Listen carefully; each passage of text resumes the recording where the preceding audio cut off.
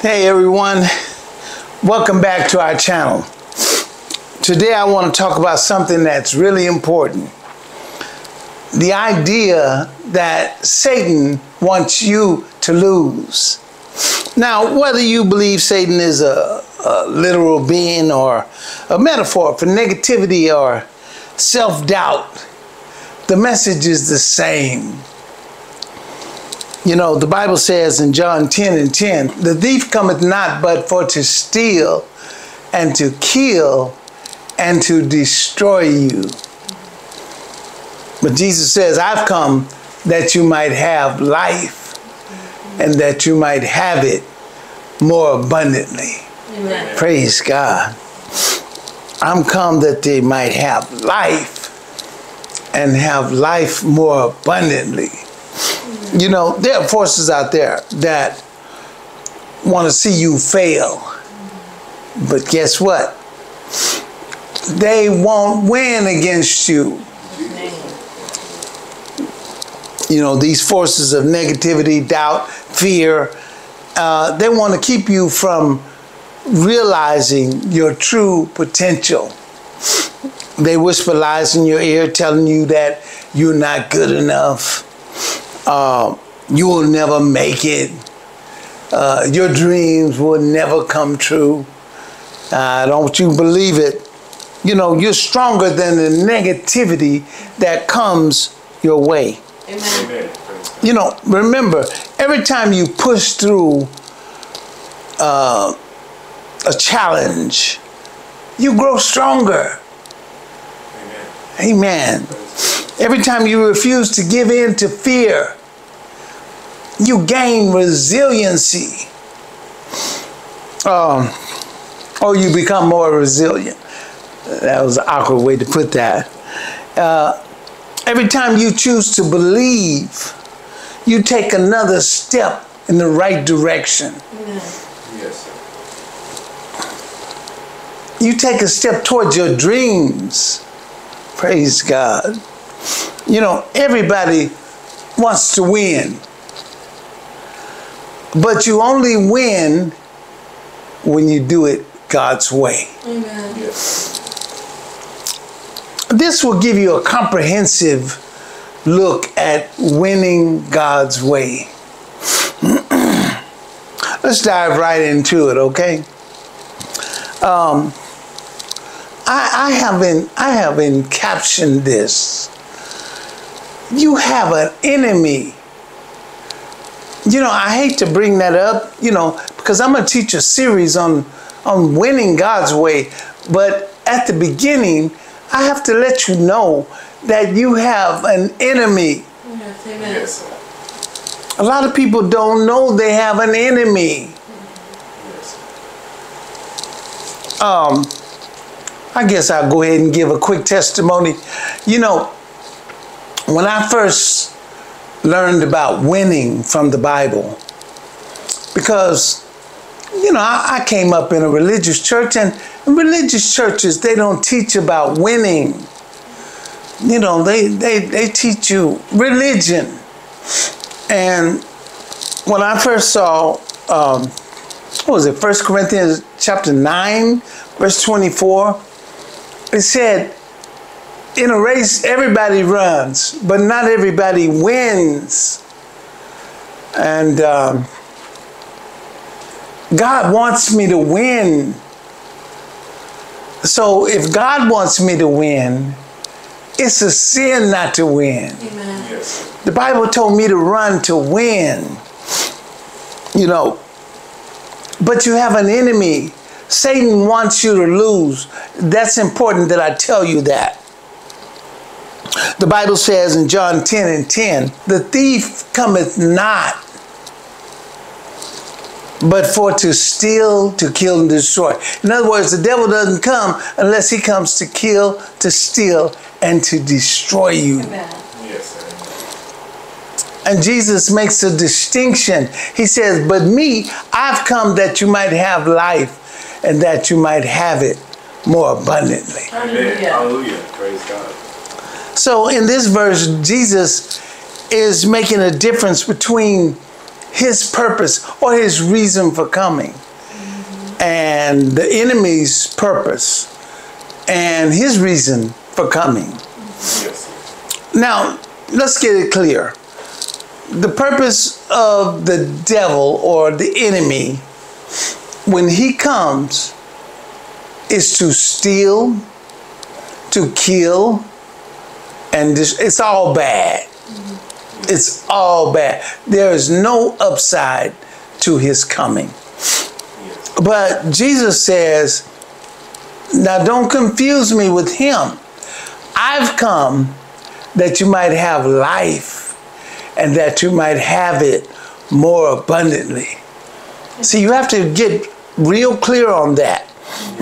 Otherwise, you'll have a love-hate relationship going on with God, because you'll think God is for you sometimes, and sometimes he's against you. Now, God is always for you. Yes. It's just that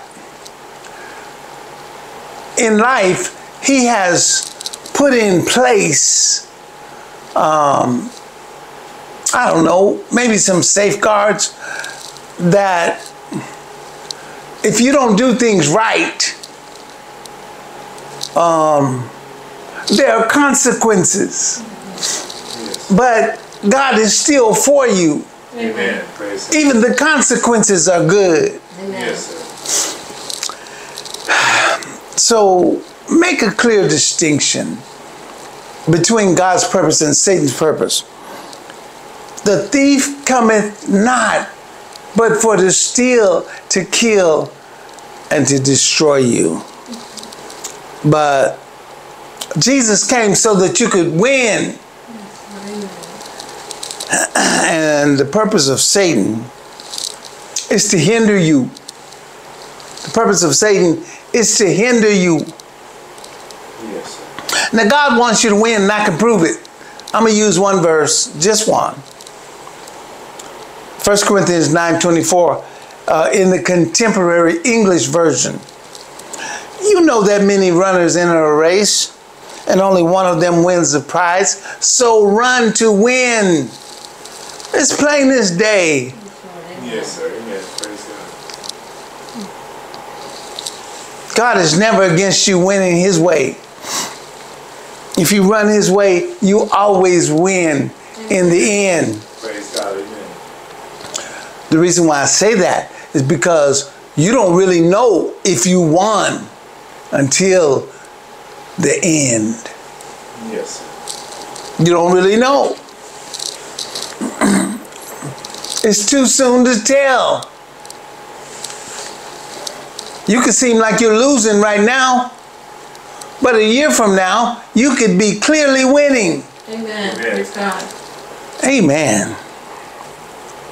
Look at what the Apostle Paul said in 1 Thessalonians chapter 2 and verse 18.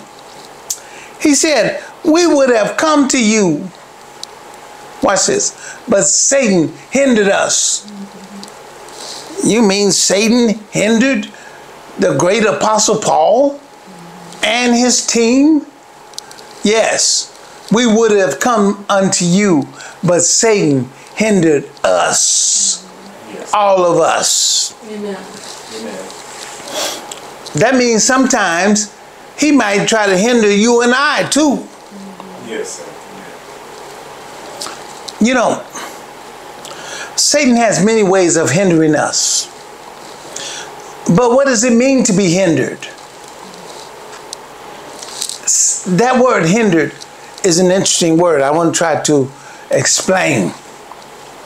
To hinder in the Greek means to cut into, to impede, to detain, to hinder, to be tedious unto. Now that's very important. To be tedious unto. That word tedious is a very, very interesting word.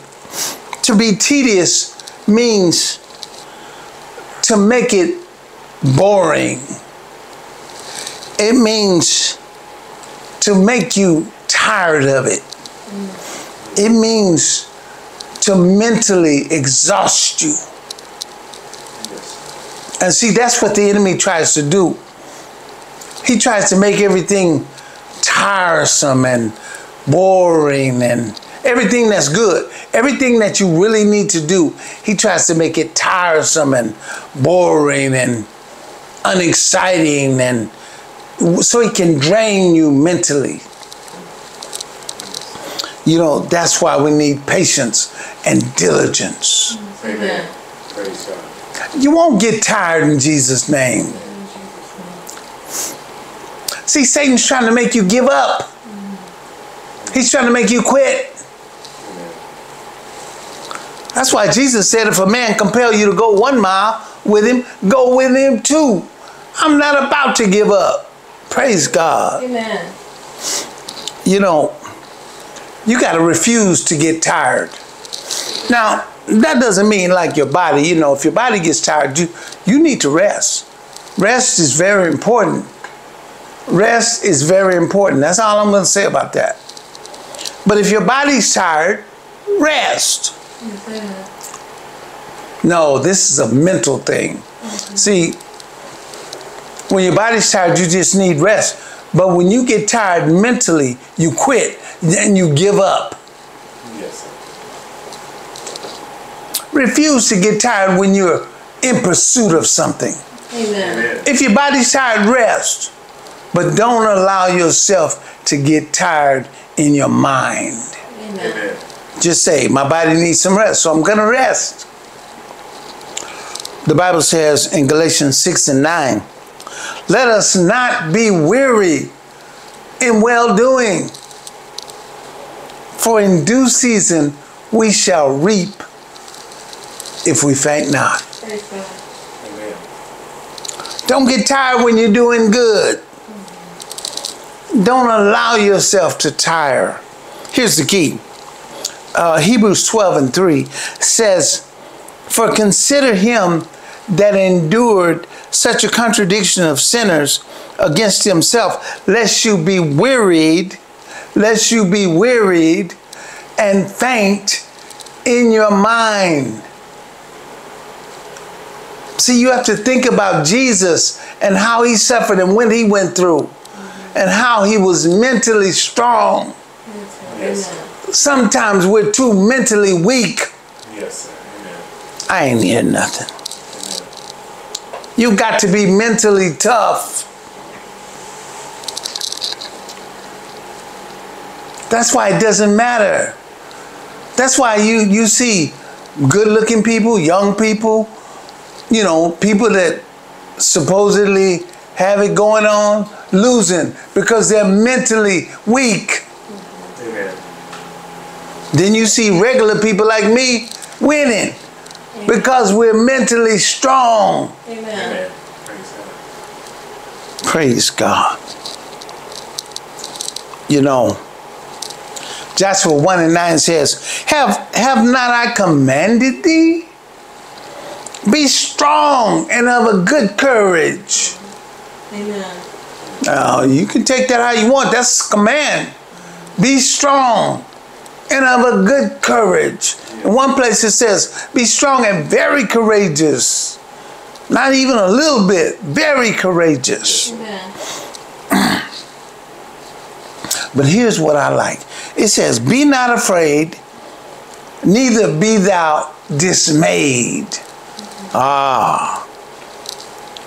See, now that word dismayed, that's an interesting word. I'll come back to it. And the reason why you shouldn't be afraid or dismayed is because the Lord God is with you wherever you are, wherever you go. Yes, sir. Praise And if God is with you, let's face it, things can't get too out of hand. Amen. Amen. So quit belly aching, quit crying, quit complaining and grumbling. The Lord is with you. And if God is with you, things can't get too out of hand. Amen. Thank you, Lord. You know, Satan will try to hinder you, but you have to fight back. Amen. You have to be rebuking him and and working with patience and faith. Praise God. Amen. Don't allow the enemy to tire you out. Hebrews 6 and 12. Don't be slowful. Don't be slowful. Don't be lazy. Don't do things too slowly. Don't be slowful, but be followers of them who through faith and patience inherit the promises. That's a scripture. Don't be slowful, but be followers of those who through faith and patience inherit the promises. Amen. Hallelujah. Praise God. Hallelujah.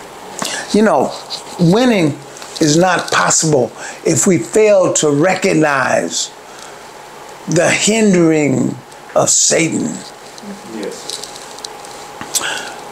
You got to say, oh, I know what this is. This is Satan trying to hinder me, Yes. but I won't let him. Amen. You have to put your faith and your patience out there so you can win.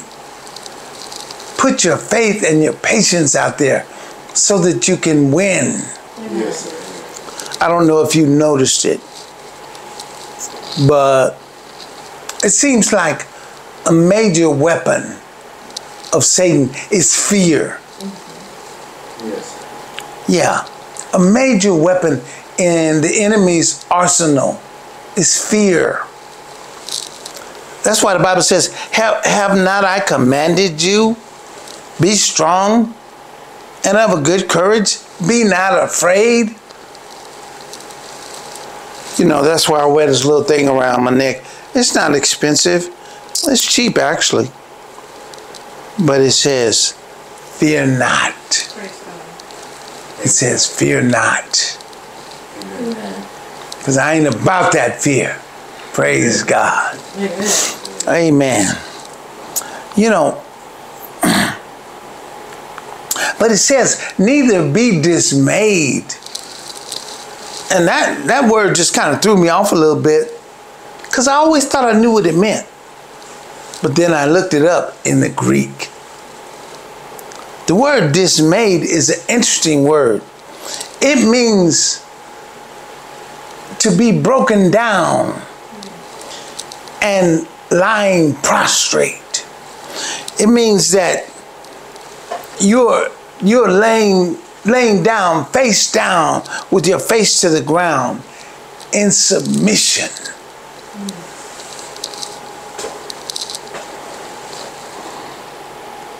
It means you're completely overcome. You're lacking vitality. You're lacking the will to rise up. Nah, I'm not going to be dismayed. Amen. Amen. Amen. That means you have totally given up and you have totally submitted yourself to the enemy. Yes, sir. And the Bible says, don't do it. Amen. Amen. Praise God. Amen. This will never be your case from today. Father, in Jesus' name. Don't give up. They that wait on the Lord, you hear that? They that wait on the Lord. What does it mean to wait on the Lord? Well, don't give up. Wait on the Lord. Wait for what? For him to renew your strength. Amen. Hallelujah. I see you waiting. Because they that wait on the Lord shall renew their strength. Don't get tired in your mind. Like I said, if you're tired in your body, rest. But mentally, you must think, I'm waiting on the Lord. So everything is fine. Amen. Everything is okay. I'm waiting on the Lord. Amen. I'm going to rest my body. Well, I'm tired. The Bible says he giveth his beloved sleep. God is always awake. So there's no sense in you being awake when you should be asleep. Amen. Amen. You know, one translation, the way it renders, and Satan hindered us. It says, he set up a roadblock preventing further progress. Wow, wow, wow. You know, that gives us a clue as to why Satan hinders us, because we're making progress. Yes, sir. Amen. That's why he sets up that roadblock, to prevent further progress. Yes, sir. I see you making progress. That means we're progressing towards something. And Satan doesn't want us to arrive at it. Yes, sir. What is it? What is it? What is it we're progressing towards? When we're making progress, we're progressing towards our God-given destinies. If you're having a great fight, that's good news, because that means you have a great destiny. Amen. Hallelujah. Amen. Praise God. If the enemy is trying to keep you from Jesus, it's because Jesus has a great life for you. So don't let anything stop you from coming to Jesus. What about if I already have Jesus? Well, the enemy has maybe gotten you to a place where you're tired. You got to rise up and say, I can do all things through Christ who strengthens me. Hallelujah. Praise God. If the enemy hinders you or tries to hinder you from the word, or from going to church, or from praising God, or from giving, or faithfulness in serving, you got to rise up in faith. I said, you have to rise up in faith. Amen. Praise God. And in God's strength, and restore yourself back to the road that leads to your glorious destiny. Yes, sir. Amen. Remember, Jesus came to give you the abundant life. Praise God. Amen. So partner up with him, and always, always, always, always be going for life. Yes, sir. Don't let anyone dim your light. You're capable and you're worthy. You're unstoppable. Yes. Praise God. Praise God. Amen. Keep pushing, keep believing. Keep winning, because the world needs your light. Keep shining. Praise God. Amen. The world needs the light that you will provide. Yes, sir. Well, I'm out of time, so thanks for watching, everyone. If this message resonates with you, hit the like button and subscribe for more inspirational content. And leave a comment sharing your own story of overcoming, especially overcoming negativity. Until next time, keep winning. I'll see you in the next video. Bye.